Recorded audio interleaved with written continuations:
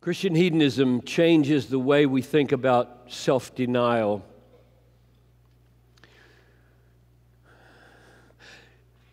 There is a real doctrine and teaching of self-denial in the Bible, right?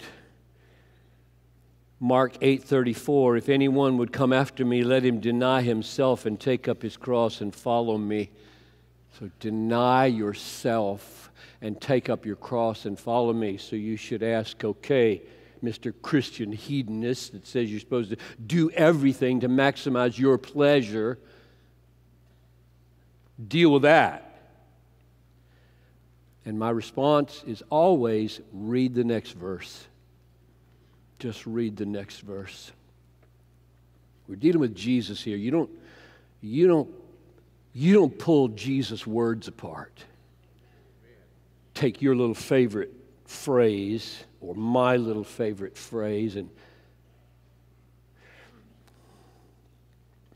the next verse says, for he who would save his life will lose it, and he who loses his life for my sake in the Gospels will save it.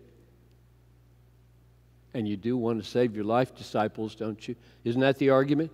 You want to save your life, don't you? I'm telling you how to save your life. I'm telling you how to be a Christian hedonist. Lose it. Lose it for the sake of the poor. Lose it in missions. Lose it by standing up for what's right at work.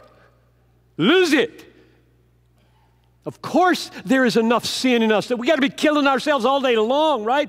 Put to death what is evil in you, Paul said. John Piper is not all the way saved. He is being saved. And therefore, every day, there's stuff in me that needs to be denied for the sake of joy, for the sake of maximizing my satisfaction. Not only eternally, but in 100 practical ways with my wife, my 5 kids, my 12 grandchildren. Repenting, denying myself, acknowledging wrong so that relationships can be healed, restored, preserved, as well as getting to heaven. So yeah, I believe in self-denial, but there is no such thing in the Christian life as ultimate self-denial.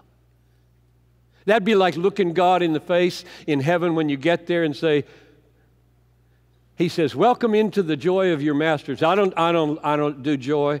I'm into self-denial, and I know that's what honors you most, and I know you're offering me joy, but I only deny myself, and therefore I can't accept the offer. That's blasphemous.